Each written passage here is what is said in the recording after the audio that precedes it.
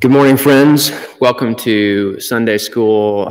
This is the second stream that I've started. The other stream, we couldn't get the camera to work, so we changed a few things, and I started a new stream. So I'm going to give people a chance to jump on. We've got a lot going on in the life of the parish, which I can talk about as we allow folks to move on over.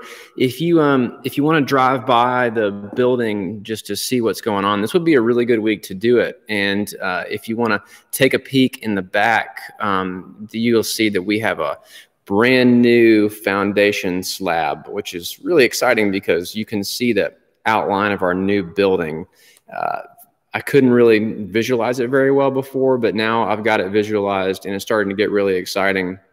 So you can come see the foundation slab, and then you can see some of the steel starting to go up in the next few weeks. And that, anyway, it might be a good week to drive past the church.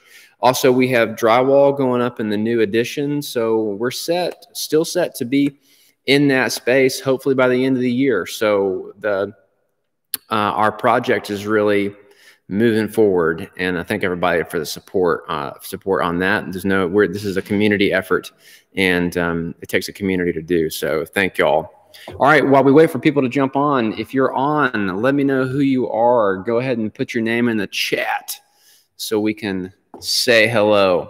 And also, when we get to the teaching portion of Sunday school, if I say something that's confusing, please throw it in the chat, and we'll chase that down and see what comes up. So let us know who you are as soon as you jump on. Throw yourself in the chat box. George Littleton says, "Great to be here on a beautiful morning." It is a gorgeous morning outside. Man, I love fall. I love fall in Auburn. It has been the most delightful weekend. We did a little cleaning out of our garden this weekend. We pulled out the zinnias, we pulled out the coleus, made room for some other stuff, and that was really fun. That was really delightful.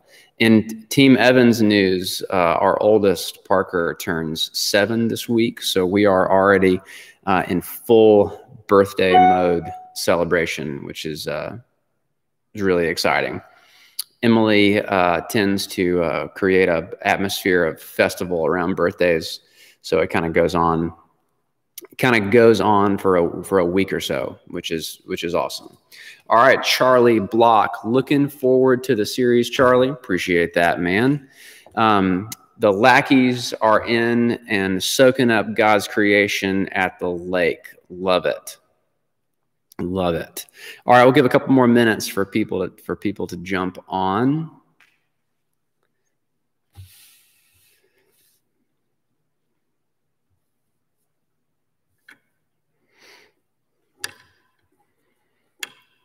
Let us know who you are and what's going on with you. It's also leaf pile season over at the Evans house. We're starting to mound up the leaves so we can take a running leap into them, which has been really fun. I talked to Sandra Clark Lewis, and she said there was a great turnout yesterday for the King's Trailer Park mobile food pantry. Just keep being amazed at how many folks turn out for those events. Even some new folks. You're never too new to get involved in the life of the church, so feel free to jump into that next one that we have coming around. It's just so cool that we have dozens and dozens of people that are involved in that effort. Okay, well, I'm going to get started. Ann Penny, don't faint. Ann Penny is at Sunday school. Oh my gosh, I love it. I love it. That's so good. Look, I think in a lot of ways, YouTube Live has helped our Sunday school attendance. So that's awesome. And Penny, so glad that you are with us. Okay, I'm going to go ahead and get started, but keep checking in. And as you have a question, put it in the comment box. You know, the thing about doing Sunday school on the YouTubes is I feel like I'm shouting into the wind. So just any thoughts or feedback you have for me, I want to hear it. Okay, so the series that I'm doing is really a great marketing move on my part, named Theological Issues in the Letters of Paul. I'm telling you, when you name a class that, they just come streaming in. Like I was worried about bandwidth issues when I named this class Theological Issues in the Letters of Paul. It was really one of my more clever titles.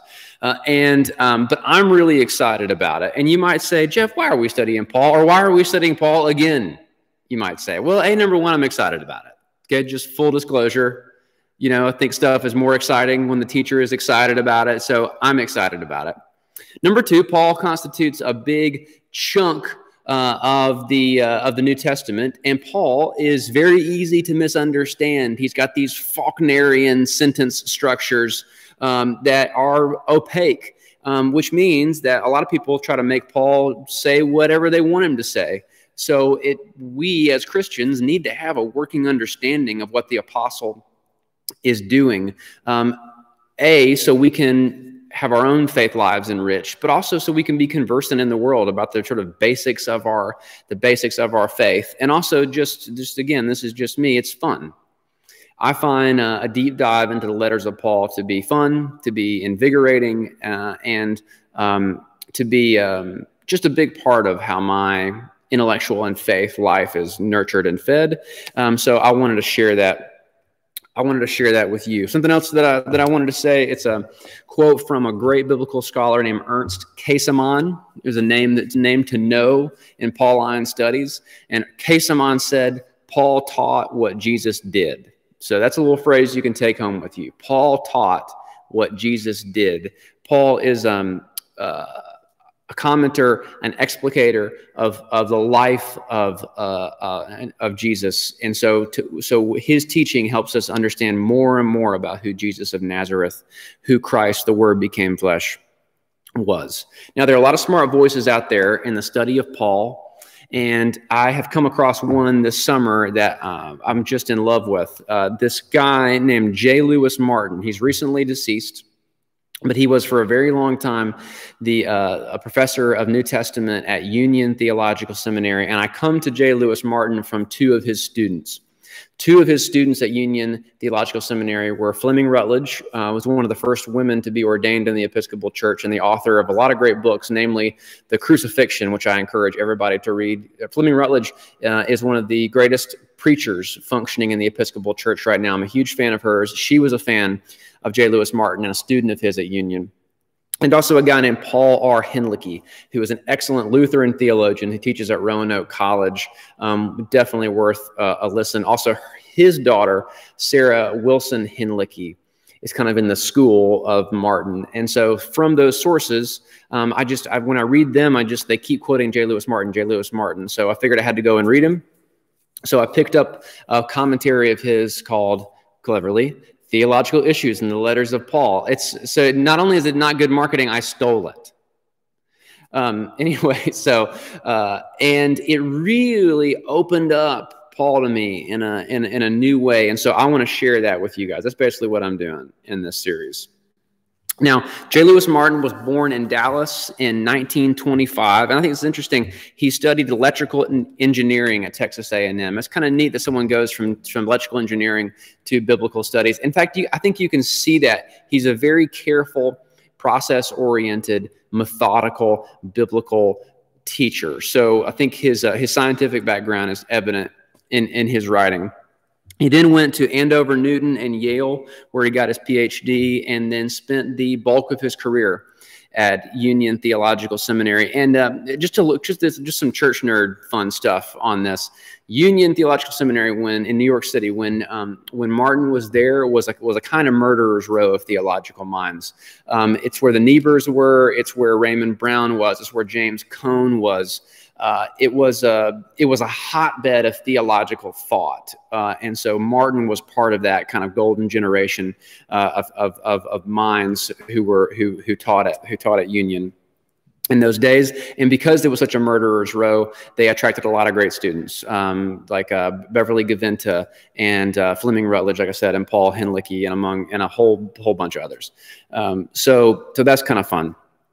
In Germany, during part of his studies, J. Lewis Martin studied under Ernst Käsemann, who I mentioned earlier. And Ernst Käsemann is a major influence in a lot of the theological studies that are going on now. I'm going to talk a little bit more about that, but basically Ernst Käsemann created this kind of rediscovery. He didn't create it. He discovered the apocalyptic nature of Paul and the New Testament. And I'm going to talk more about that to go, but that's kind of a foundational bit. Anyway, so Martin wrote this commentary in 1997 on Galatians, and it's still highly regarded. It's kind of his greatest work. People talk about J. Lewis Martin as just being a menschy guy, just being a fun person, a smart person, a lovely person. He was not as clever a marketer of himself, which I'm seeing some connections here. So he's not as famous a name as some others in theological studies, but he's as influential as anybody. He was married to Dorothy Martin, who has also recently passed away. She was a highly respected child psychologist. She wrote and published on that work and left a great legacy herself. They were kind of a power couple. And if you're into the Mockingbird blog or the Mockingcast podcast at all, go on their website and Google Dorothy Martin. There's a lovely, lovely piece about Dorothy Martin when she passed away on the Mockingbird blog. Okay, so he is going to be our guide through Paul, this J. Lewis Martin. And so that begs the question, what characterizes his particular approach to these studies? George Littleson says, laughing pretty hard at your marketing skills. George, that's the kind of feedback I'm craving. Thank you. Okay, so what characterizes Martin's approach in Pauline scholarship? Number one, reading the text with the ears of the first hearers, sitting with the early Christian congregation. Now, I love this. The idea being, when we sit down to read Paul, the first move that we make is to think, how was this heard to the actual people to whom he was actually writing these letters? What did they hear? What were they thinking? And I love that for a lot of reasons. But one of the reasons is it takes me out of the center of it. Now, God addresses us through the scriptures. I would never say that God doesn't, right? So I can be having a rough day. I open up the scriptures and God has a word for me. You can take that to the bank. But it's not just me. I am not at the center of the world. God is at the center of the world. And when we actually try to listen to Paul with the ears of people in the first century, new things start to happen, and mental and kind of spiritual growth happens. So a commitment to reading the text as the initial hearers would have heard it. That's what's one of his approaches. The second, I love this, is to not domesticate the scripture, right? Scripture says very challenging things, right? And Martin taught over and over again, don't cage the wild tiger. I feel that tension this morning. The parable of the wicked tenants that we have for our worship this Sunday is a really challenging text. It's got the hard edge of the gospel, and I, as a song and dance man, kind of want to smooth it over, but we can't do that. That would be a perversion of the text. We have to keep ourselves from this very human impulse to cage the tiger of Scripture. The third is a recovery of the bifocal vision of Paul, right? So Paul is always seeing what's going on in the local community, but also seeing what God is doing, right? Those two ideas are in tension. What's going on here and now and what God is doing in our midst. So it's a recovery of the bifocal vision. And then a fourth is a recovery of the apocalyptic nature of the New Testament. Holy smokes, what does that mean? Apocalyptic means the end. And what that is that Paul is viewing the current situation all the way to the end in terms of what God is doing, right? That God is going to bring the whole world into right relationship with God, that the end is coming, that heaven is descending in some sense, that Paul has an understanding of what we're doing as connected to the end of things in a way that we maybe don't fully understand. Okay, so what is Martin's approach? Reading the text like the first people who heard it read it to best of our abilities. Don't cage the wild tiger. A recovery of the bifocal vision and the apocalyptic nature of the New Testament with an eye toward the end of things. an eye toward the resolution of history, an eye toward when God is going to bring all things into wholeness, when God is going to restore all things, like the book of Revelation, right? When every tear will be dried. Okay, so I'm going to pause there and give you all a second to put any questions that you have about that in the chat.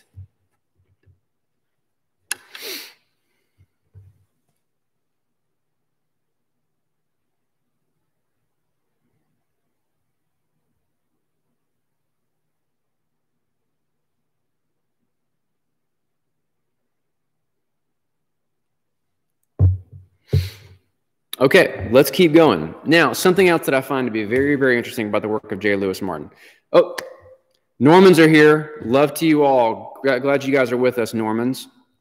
Okay, another thing that I find interesting about J. Lewis Martin is that a lot of this, he's Lutheran, and he is viewing the scriptures through the lens of that tradition.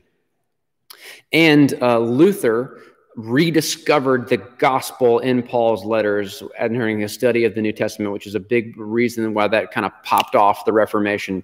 And so he is within that tradition. But he's also very much, I think, motivated by the legacy of the Holocaust as it interacts with that tradition. Now, what do I mean by that? Let me unpack that for a second. In Paul's letter to Galatians that we're going to study in this series, Paul is very, very polemical. Now, what does polemical mean? Polemical means he has got his blood up. There's a thing going on in the Galatian church which has got Paul's dander up, which is Paul came and shared the gospel with the Galatians, but then another group came after him and taught a different teaching than what Paul taught a more law-observant version of Christianity. And in fact, he would, in Paul's mind, kind of undermined what Paul was doing in the Galatian church to begin with. So Paul has got his dander up in the Galatians and says some pretty shocking things in that letter. It is Paul at his angriest. And so that, throughout the history, has been misread often as an angry critique of Judaism. Christianity angrily critiquing Judaism. And that has been used to justify a lot of anti-Judaism and a lot of anti-Semitism from Christianity, from the church. Okay? Fast forward that. Luther writes his great commentary on Galatians, which I love, elevates it as being an epistle of freedom. But Luther was a polemicist himself. Very much. He's using Galatians through the polemics that he's experiencing with the church and the leadership in Rome. And so Luther kind of ups the ante on the polemical aspect that you see in Galatians. And then also in some of Luther's late writings, he has some shockingly anti-Jewish, anti-Semitic statements, which are horrible. You read them, they are just terrible. We think about how the legacy of that anti-Semitism carries forward in Germany and then culminates in the Holocaust. So that there's a theological crisis that happens post-Holocaust, particularly in Lutheran biblical studies, which says that just pushes scholars to ask the question: is Luther irrevocably anti-Jewish and anti-Semitic? And then, worse than that, is Paul anti-Jewish? Do we have to revise the entire understanding of the entire New Testament? There's a lot to be said about that. I would refer you to the work of guys like Paul R. Hinlicky, who point out that the real sad thing about Luther is not that he is particularly anti-Semitic or anti-Jewish. He is just typically anti-Semitic and anti-Jewish for the early part of the 16th century in Germany. And it's devastating that he couldn't rise above his times. We really wish that he had risen above his times, but he didn't. He went along with the cultural, normative anti-Semitism that was a part of that world in the 16th century, but that he wasn't particularly anti-Jewish or anti-Semitic, and that his anti-Semitism is not essential to his theological work, is that argument, which I'm convinced by. But then Martin and others pick up the task of understanding what is Paul actually saying in Galatians, in his most polemical work. And what we find is Paul is not actually anti-Jewish. What Paul is Paul is one part of a debate within Christian Judaism.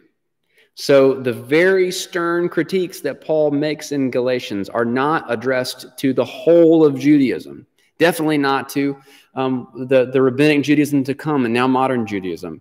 It's addressed to real people who are themselves Christians, and they're having a debate about what the nature of Christianity is. Now, that's a really, really important point. And do you see how that connects to the first part of his theological approach? We have to build our understanding of Paul on the foundation of what was actually going on in the text and who he was actually talking to, because if we don't, we could go in a wrong direction, which we have a lot in the church about our interpretation of Paul. But what Paul is actually doing is having an internal squabble with other Christian Jews or Jewish Christians about the nature of Christianity as it's developing, as they are developing it, which is very fascinating.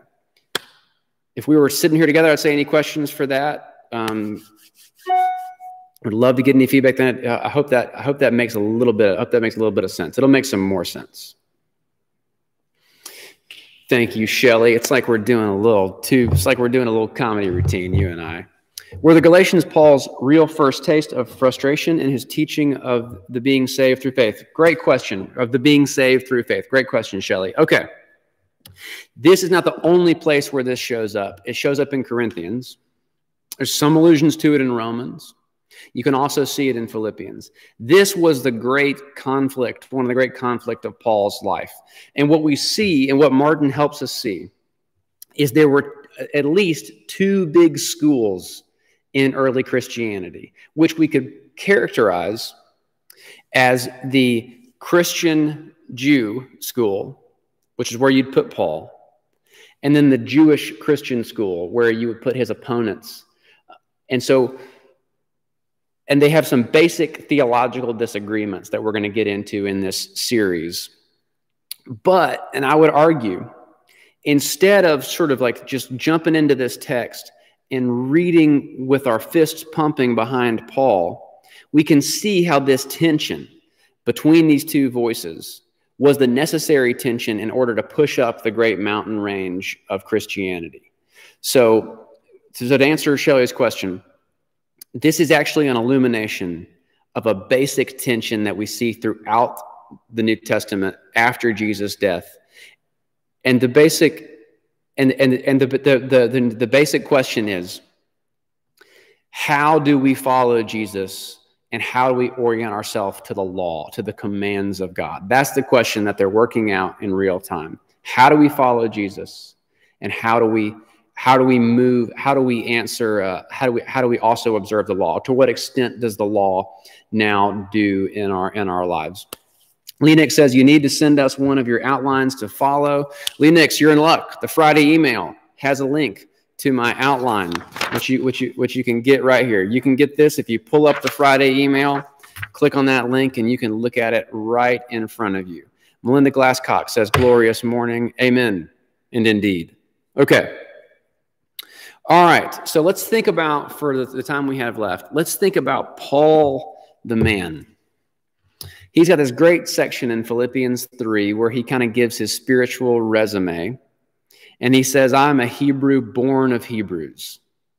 And remember what Paul says is that he was so zealous and so studious that he was a rock star in Pharisaic Judaism. He was a high flyer because of his zealousness. So he is, in his formation, a Jew. Now, he's a Hellenized Jew, which means at this point, the Jewish people had spread throughout the Mediterranean basin, and there were Jews whose primary language was Greek. That's what Hellenized means. And Paul is from Tarsus in modern-day Turkey. So he was a specific kind of diaspora Jew, Greek-speaking, highly educated Jew. So that's who he is in the fiber of his being. But then something happened on the road to Damascus when Christ came to him and shared with him the gospel, which changed everything about his life. But we then should ask the question, particularly in the light of all the stuff we're talking about, how and to what extent did Paul make a break with his Judaism? Interesting question. Now, as we unpack that question, we got to realize for a minute that it's not as if Paul, in a way, kind of turned his back on Judaism. In fact, he wouldn't say that in his letters. God entered into his life and changed his orientation to everything, right? So God is the active agent here. And part of what happened when Christ came into Paul's life is that Paul heard again in a new way the promise that God gave to Abraham. That's what Romans is about, or a big chunk of it. Paul heard again in a new way the promises that God made to Abraham. So it's not as if Paul is being led to discard everything in his past. He is new while also being the same in a lot of ways. So it's not as if he makes a clean break with the faith of his oh, Shelley, you're just helping me out so much. Okay, why was he traveling to Damascus? Thank you.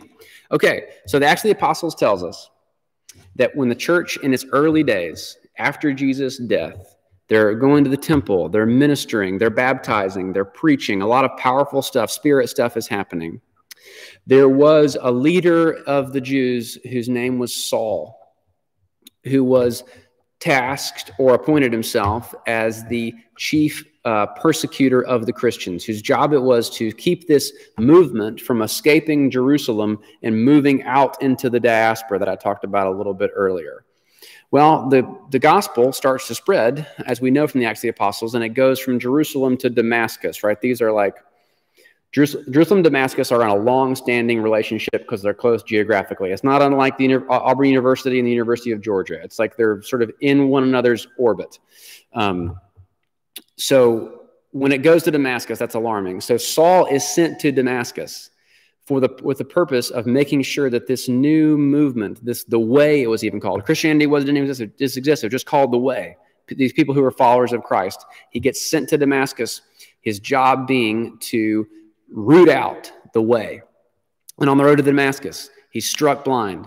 God speaks to him. Christ speaks to him and said, Saul, Saul, why do you persecute me? And then Saul is blinded and he's led to Damascus.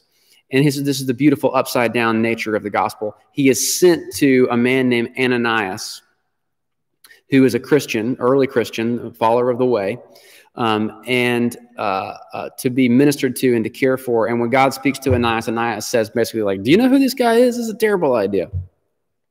Paul goes to the very people that he was supposed to persecute. He's blinded. He can't help himself. He can't do anything. They minister to him, who was their enemy. They minister to him.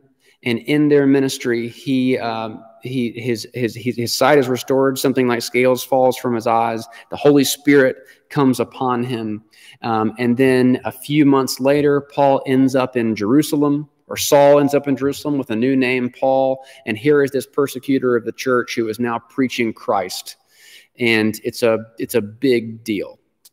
So I hope that helps answer some of the background questions. Okay. Also, Paul's missionary efforts were directed towards Gentiles. So there's a kind of a dual missionary effort that happens in the early church. Peter and some of his associated folks who are Aramaic speakers, they're not Hellenized Jews. Their ministry is towards Jews or people like them that they're going to share the gospel with. Paul has a separate ministry where he's sent out to the diaspora to minister to the Gentiles. So naturally, his ministry is going to take a more Gentile flavor because that's the people to whom he's ministering. George says, was Galatians a place people Paul would have been familiar with in a cultural sense, both being from the same region? George, great question. Yes, very much so. So it's kind of beautiful, right, to think that God called Paul to be an apostle to the Gentiles because he is a Hellenized person. He knows this world. He knows the cultural references. It's a really cool thing when Paul goes to Athens in the Acts of the Apostles. And Paul, in some of his letters, he's dwelling within the Jewish tradition, man. He's dwelling in the scriptures. He knows the scriptures back and forward. The Hebrew scriptures are the mental furniture of his brain. But when he goes to Athens to speak to the people there, they're not familiar or nearly as familiar with the Hebrew scriptures. So he talks to them about their poetry, right? So Paul we talk a lot about code switching now. Paul was a code switcher. He could move in a lot of different kind of cultural spaces. So yes, Paul would have been very familiar. Very familiar with the Galatian the Galatian Christians. Okay, I need to wrap us up, and we're going to get prepared for next week. Hold your questions or send me an email. Love to send me if I got an email about an issue in Paul, that would make my day. Next week, we're going to unpack more of this apocalyptic read of the New Testament. And so the title for the next session is God's Way of Making Right What Is Wrong. God's way of making right what is wrong. The apocalyptic read means that God will not let God's world be in disorder and sadness and misery. That through Christ, God means to put all of that right. So we're going to unpack a little more of that apocalyptic sense. Thank you for tuning in, team. Love you guys. Love the feedback. Shoot me an email, and let's keep this conversation going in the next few weeks. Thank you all. All right, Matt is going to play a musical prelude for us as we prepare our hearts and minds for worship, and then we'll shut down this stream in a few minutes, and then Matt will help us prepare worship. We'll fire another stream back up at 10 a.m. for right to morning prayer. Thank you, guys.